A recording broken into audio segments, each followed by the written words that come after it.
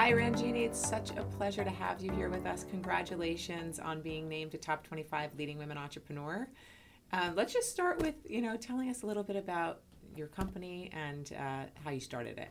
Sure, thank you for having me. It's wonderful. I'm Ranjini Poddar, co-founder and CEO of ARTECH, and ARTECH is the largest women-owned IT staffing firm in the U.S. We do over 400 million of revenues across the globe. We operate primarily in the U.S., India, and China, and we have about 7,500 employees. I started the firm along with my husband back in 1992. We were both looking to do something that was business related, and I was in law school at the time, and he had just finished business school, and he had worked in the IT industry as a consultant. So that's where we kind of got the idea from. And there was a huge demand for IT services. It was just kind of starting. We were very early in terms of the whole, prior to the .com and prior to IT outsourcing. That was sort of the beginning of the idea. So the idea was born. I mean, you are representative of so many women's dreams of, having an idea and then growing it to a $400 million company. What do you think some of the keys were that you implemented that made you so successful? I think there were different keys at every stage of our development. When I joined ARTECH back again full time in 1999, so over the last 17 years, we've grown from being a $6 million firm to over 400 million, and the same thing isn't needed at every stage of development. When you're 6 million, then you're focused more on getting customers, and then as you get a little bit bigger, then you're focused more on developing a team, and then you get a little bit bigger than that, and then you're focused more on developing a leadership team, and then you're focused on developing middle management. So I think at every stage of our evolution, it's been a focus on different areas that's really propelled us to the next stage of growth. Yeah, but that's a great breakdown and a great, map for people who are at different levels. So thank you for sharing that.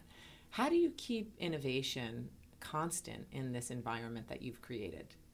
Oh, I think both our customers and the industry force innovation, not just, it doesn't come just internally from us, but their technology creates so much change that it's very difficult to stay static and still be successful.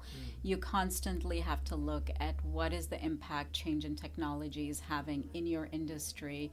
What are your customers looking for that may be different than what they looked for 5 years ago, and where is the industry going? So right now what's very big is basically a shortage of IT talent, and all of our customers are looking at how do they solve that problem, and part of the conversation is around sort of this gig economy and gig workers, which is an even more innovative concept than what the industry has undergone in the last 20 years. So I'm kind of looking forward to seeing how that all develops. Incredible, right? You got to always keep moving. Yeah, you do.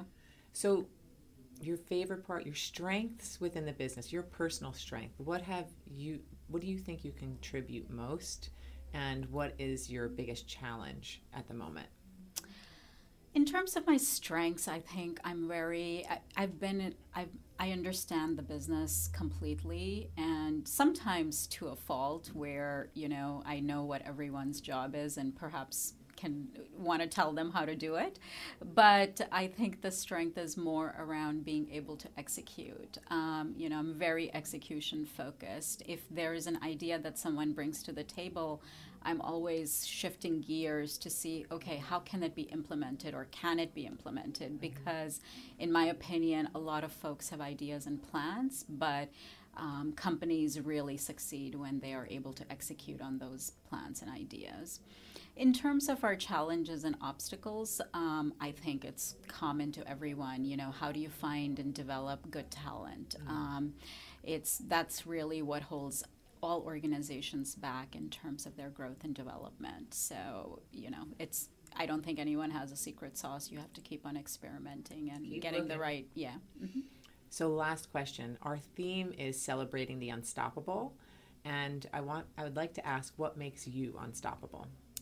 Oh, I'm unstoppable because I'm undeterred. I don't let rejection or something that didn't go well, stop me. I keep on going, and I find the motivation to succeed in myself.